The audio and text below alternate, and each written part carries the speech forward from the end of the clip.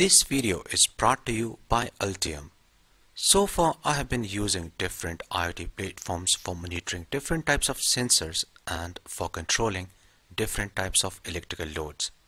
The most popular IoT platforms that I have been using for quite a long time includes Blink application, Arduino IoT Cloud, UV-Dots, ThinkSpeak, and Firebase.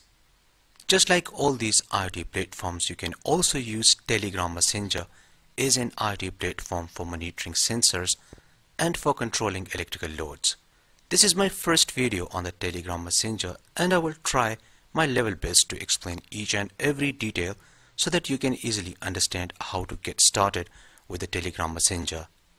Since this is a getting started tutorial, that's why I decided to start with the most basic sensor, which is the DHT11 temperature and humidity sensor. You can use Telegram Messenger with different controller boards, which of course I will cover in my upcoming videos, but for now I will start with the Nodemcu ESP8266 Wi-Fi module. Before I'm going to share with you the test results, first a few words about the sponsor of this video for helping me purchase the required components and tools. This video is sponsored by Altium. Ultim Designer is the world's most trusted PCB design system. Ultim Designer enables engineers to effortlessly connect with every facet of the electronics design process. Over 35 years of innovation and development focused on a truly unified design environment makes it the most widely used PCB design solution. With Ultim Designer, you can create PCB designs with an intuitive and powerful interface that connects you to every aspect of the electronics design process. Route it your way through any angle, tune for delay, push, slide, and walk around faster than ever. Interact and collaborate with mechanical designers like never before in a photorealistic 3D design environment. If you want to get started with the Ultim Designer, you can click on the first link in the description. I powered up my Nodemcu ESP8266 Wi-Fi module using a 12-volt power supply.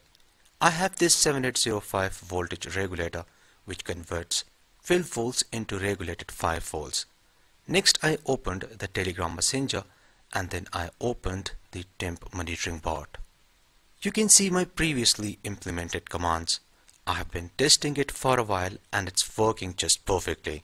You can request the temperature and humidity data from anywhere in the world. All you need is to write the command or simply click on the command and then wait for a few seconds.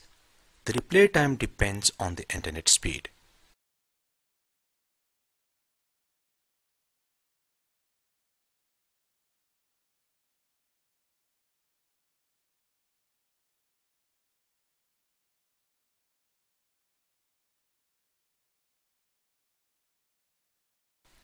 The same way we can request the temperature value.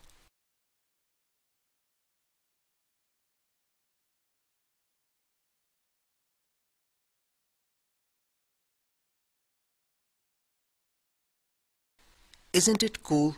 You simply create a bot in Telegram Messenger that hardly takes a minute, and then this bot takes care of all the communications.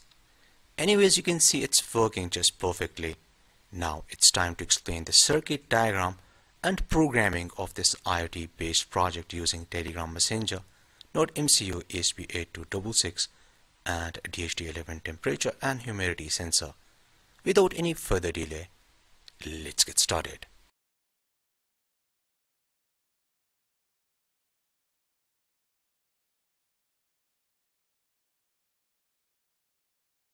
The components and tools used in this project can be purchased from Amazon. The components purchase links are given in the description.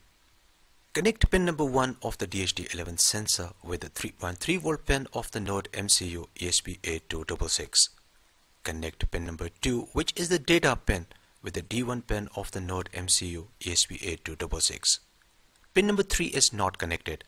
Finally, connect pin number 4 of the DHT11 sensor with the ground pin of the Nodemcu ESP8266 Wi-Fi module.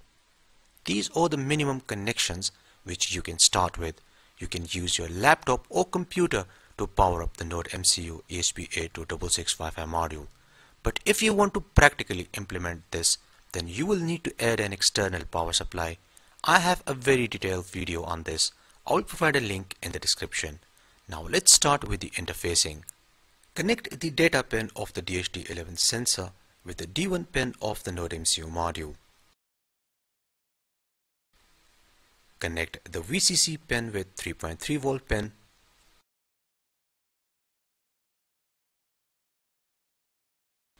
And finally connect the ground pin of the DHT11 sensor with the ground pin of the Nodemcu ESP8266. Our interfacing is completed. Now we will start setting up the Arduino IDE. If this is your first time using the Nodemcu ESP8266 Wi-Fi module, then first of all you will need to install the Nodemcu board. As you can see, the Nodemcu board is not installed.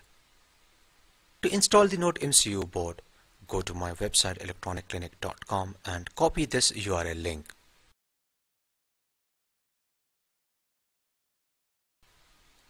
Click on the File menu and then click on the Preferences. This link is for the STM32 controller board. If this box is empty, then directly paste the link or simply put a comma and then paste the URL link. And then finally click on the OK button.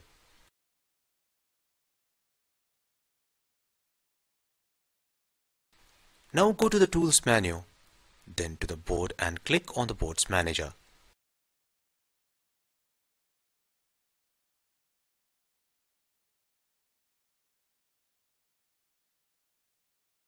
Type ESP8266 in the search box. Select the latest version and then click on the Install button. This may take several minutes depending on the speed of your internet connection.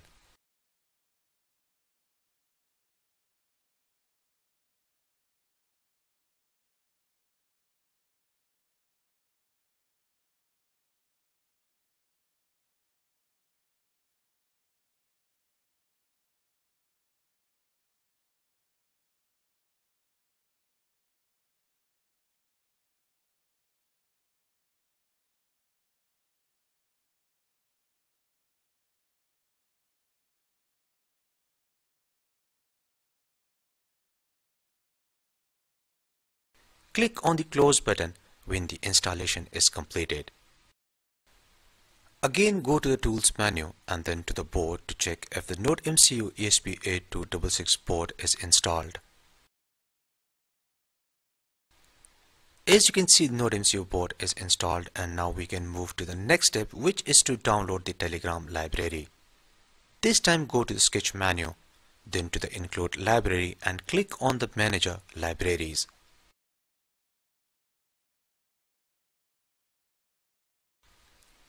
Type Telegram in the search box and wait for a few seconds.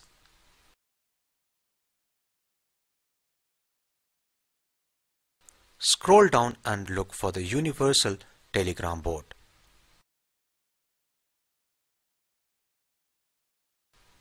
Select the latest version and click on the Install button. This will take a few seconds. Once a library is installed, then we will start working on the Telegram.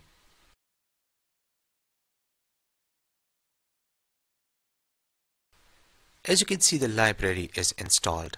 Next we will create a Telegram board. For this we will need the Telegram app. I have already downloaded Telegram app, so let's go ahead and create a Telegram board. Open the Telegram app. If you can't see board father in the list, then you can simply search for it. Click on the board father. Now we'll create a new board. This will interface Telegram with the Nodemcu ESP8266. Next we will choose a name for the board. Let's call it Temp Monitoring. Next we will choose the username. We can select any name, but it must end in board.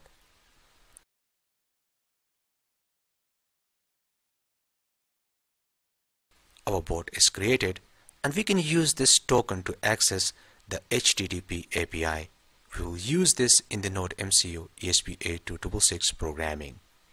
Here I have this very simple program which sends the temperature and humidity values to the Telegram messenger. You can download this code from our website electronicclinic.com. I will provide a link in the description. I added all the required libraries. The DHT11 sensor data pin is connected with D1. These are the Wi-Fi credentials, the router name and the password. This is the board token from the Telegram app. I have these two commands, temperature and humidity. So when I will send temperature from the Telegram app, the Nodemcu will reply with the temperature value. And when I will send the humidity command, then the Nodemcu ESP8266 will reply with the humidity value. For the complete explanation, read my article. I will provide a link in the description. I have already uploaded the program. Let's watch the ESP8266 and Telegram based temperature and humidity monitoring project in action. Support me on Patreon for more videos. I hope you liked today's episode. Like and share this video with your friends. See you in next episode and thanks for watching.